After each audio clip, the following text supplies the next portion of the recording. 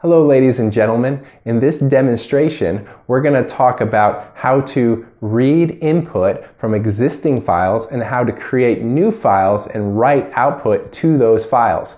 And this is going to be a lot like what we've done with cin and cout, except instead of using cin as our input stream with the extraction operator to read in stuff, we're going to use the extraction operator with our own stream that we make that uses a file, that reads from a file. And similarly, we're going to write to a file using, instead of cout, a new file stream that we create that writes to the file that we defined. So let's delve into it. As we think about working with files, we got to remember that a file stream in its most generic term is just a place, an area on secondary storage to hold information. And so what's nice about it being in secondary storage is that there's some permanence to it. So if we write information to a file, it can stay there as we close the program, close the command line, restart the computer maybe, and then it's still there when we get it back. So we don't have to have the user enter in the same information when they run the program every time. We can pull information from a text file, and also we can save new information to text file so that way it's there for later. So pretty cool. We've all worked with files. We all know how great they are. But in this program, we're going to deal specifically with saving to a new text file. And in the next video, we'll talk about how to read from text files. So what I'm going to do here is I'm not going to even initially include IOStream. We don't need it for files. We only need it if we want to output stuff to the screen or get stuff that the user types from cin. Instead, what we're going to do, though, is we're going to include a new header called fstream. And so this is going to be our first step whenever we're working with files. We'll include fstream, and that will give us access to the file streams. Now, a file stream is just like any other input and output stream. So we've used cin and cout. Somewhere in IOStream, there's actually declared an output stream, so an ostream, cout, something similar to that in output in IOStream. Not quite, but something like that. And just like any other variable, so I could include int num. We've defined a new variable called num that is of type int, so it can hold whole numbers. Here we've got a variable called cout of type ostream. Now what we're going to do is we're going to create an OF stream, an output file stream, and we're going to use that file stream. So here we're creating a new stream. Pretty cool. Now we can name it whatever we want, just like other variables, any valid identifier. So I'm just going to call it file out, but you can call it, file out or out file or text out or just out. Whatever is meaningful and appropriate for your program, you can call it. Now that's step 2.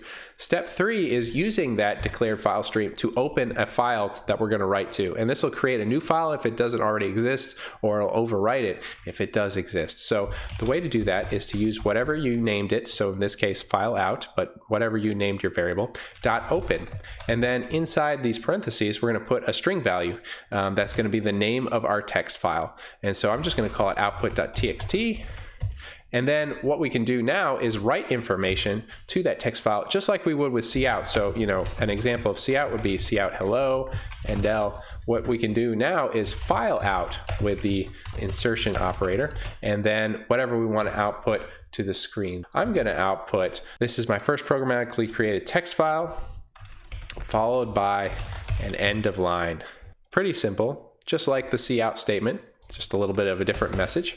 And then the last thing after you're done, and you can have multiple ones of these just like with cout, is to close the file stream.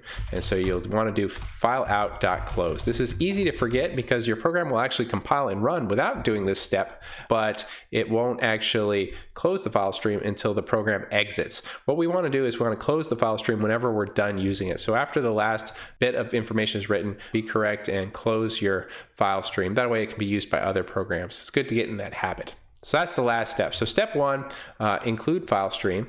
Step 2 is to declare your stream variable, naming it whatever's appropriate. And then step 3, open the file with whatever file you want to write to in this case. And then step 4 is to output. And again, you can output anything you want. Just like cout, you can use numbers and variables, and you can use iomanip, the header there, to format the floating point numbers or set the width of things, just like we've done in the past. And then last step is to close the file. Let's see what this program does now that we've written it. So I'm going to switch to the command line. I've already got the command to compile it. Now, if I type dir, or if you're on Mac, you can type ls or Linux, you'll notice I've got this createfile.cpp and I've got createfile.exe because that's what I named the output here. And so when we compiled it, and then I've got this read file, we'll use that in the next video. But I don't have any txt files, no text files, no output.txt. But once I run the program, so let's go ahead and run it, create file, you'll see that it is created. So I'm going to type dir again. So now we have this new file, output.txt. Notice that when I run my program, there's no output to the screen. We didn't actually see out anything, so nothing's getting output to the screen. But that's okay, we're outputting stuff to the file. So if I wanted to open this file, I could type code output.txt. That opens it in Visual Studio Code, and you can see here's what we created, our first programmatically created text file. And if I change it, so I'm going to just change the output here, second, you can see that this is going to change what is output when we run our program. Let's switch back to the command line, and let me go ahead and clear the screen, toggle through those commands, run it again.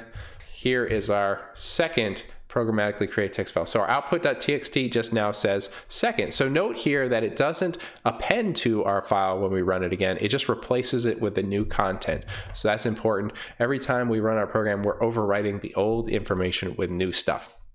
Now, one thing we might want to do to expand this program is let the user pick what the name of the file we're going to save to is. So let's go ahead and do that. What we're going to need to do is we're going to need to include IOStream because we're getting input from the user.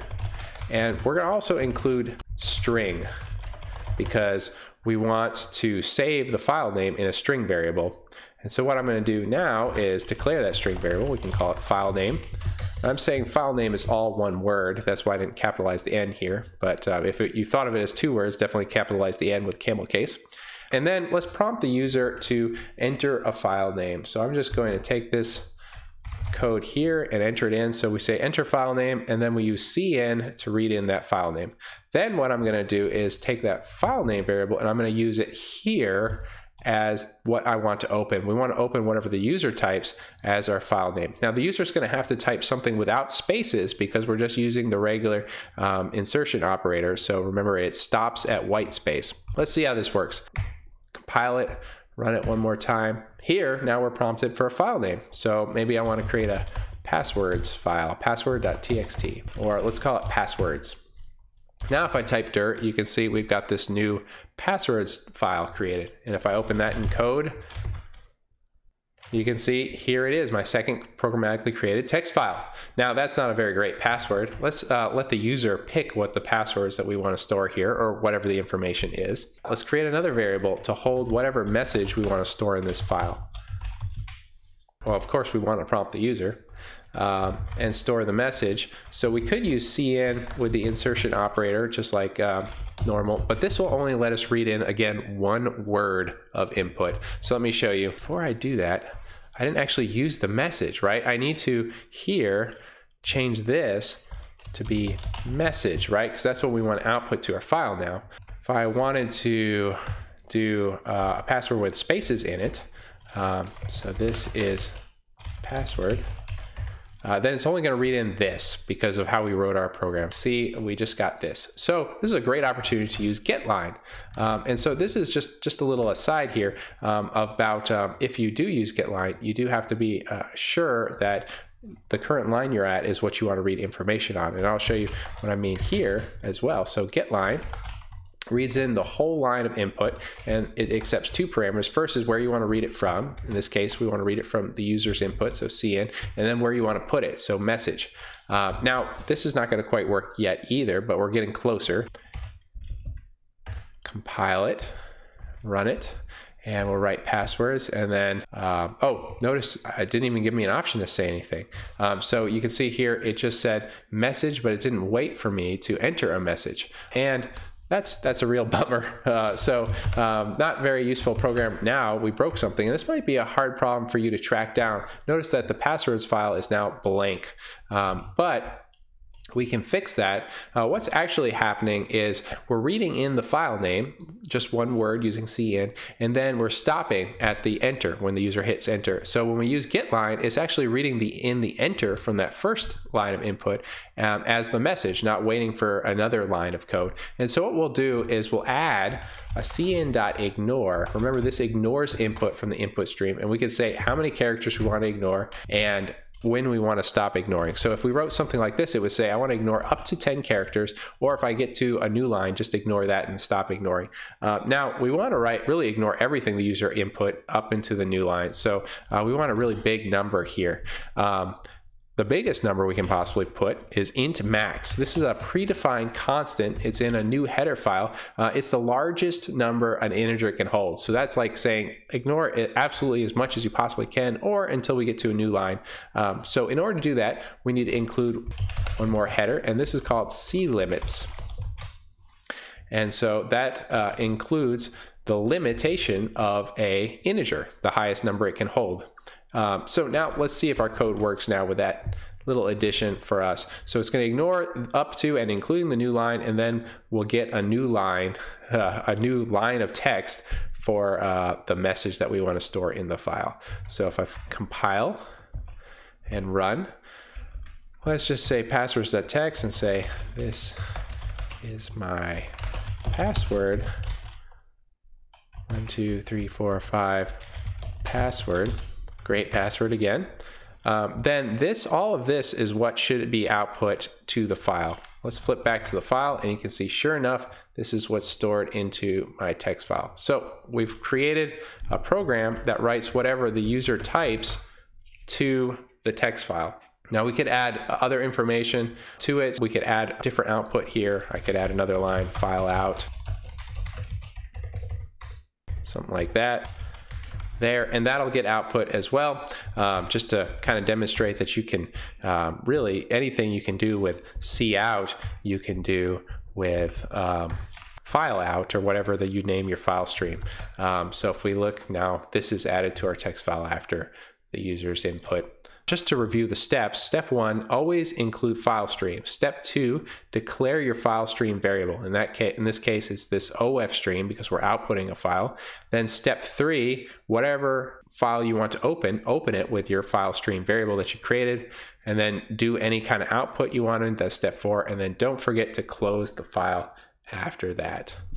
Note that if you forget to open the file, so if you forget this step 3 here, let me just comment that out, your program will still compile.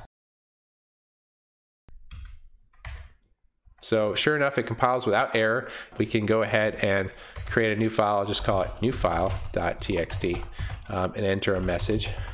But that file actually never gets created. Notice there's nothing called newfile.txt over here, nothing at all. Bear that in mind.